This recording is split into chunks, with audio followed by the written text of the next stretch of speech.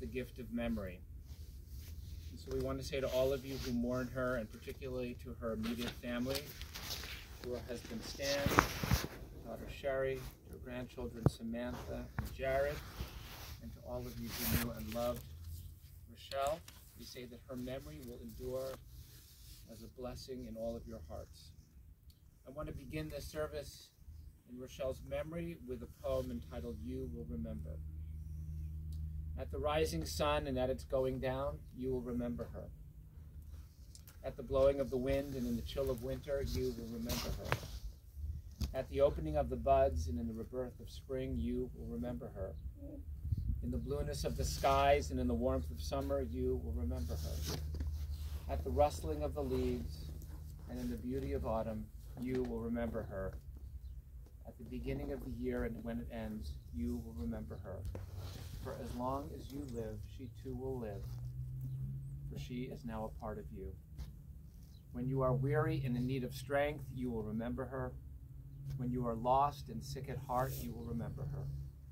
When you have decisions that are difficult to make, you will remember her.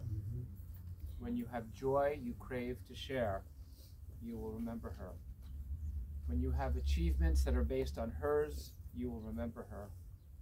For as long as you live, she too will live, for she is now a part of you as you remember her. We'll continue now with some psalms and prayers as we link Rochelle Kaplan's life with the 3,000-year-old tradition of the Jewish people and the eternity of God. I'm going to continue first with some verses in Hebrew from Psalm 103 and then the English.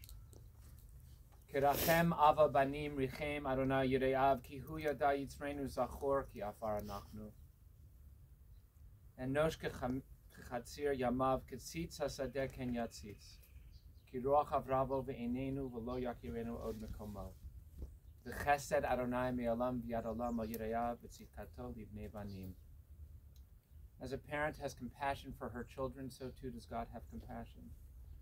God knows how we are fashioned and remembers we are dust. The days of mortals are like grass, we flourish as the flowers of the field.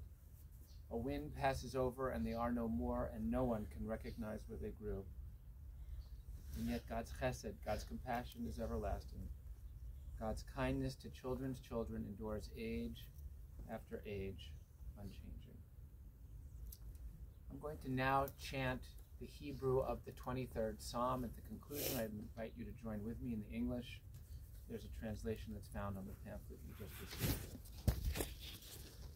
Mizmor leDavid, Adonai roi lo echzar, b'hinat deshei yar b'tzemi almei menuchot yinachaleni.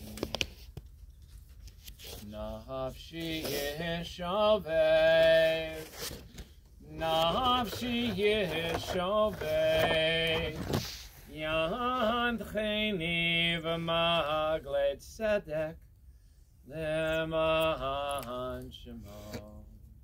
Kam ki helech b'geitz al mavet, lo yirara ki ata imadi.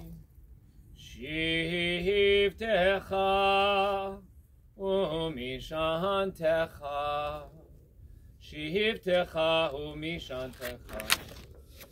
Hema yanachamoni, taroch lefanai shulchan, taroch lefanai shulchan, taroch lefanai shulchan, neged surerai. I shall not want. He maketh me to lie down in green pastures. He leadeth me beside the still waters. He restoreth my soul. He guideth me in straight paths for his name's sake. Yea, though I walk through the valley of the shadow of death, I will fear no evil, for thou art with me. Thy rod and thy staff, they comfort me. Thou preparest a table before me in the presence of mine enemies. Thou hast anointed my head with oil. My cup runneth over. Surely goodness and mercy shall follow me all the days of my life, and I shall dwell in the house of the Lord forever.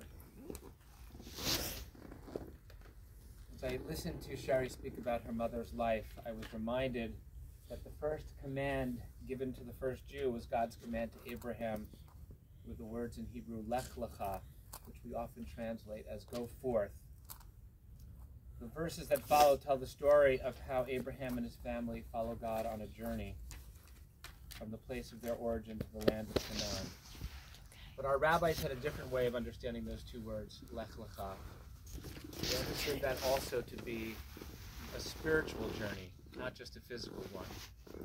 And they read these words, Lech Lecha, or Lechi Lach in the feminine, to mean go forth to find your authentic self. Learn to become who you were truly meant to be.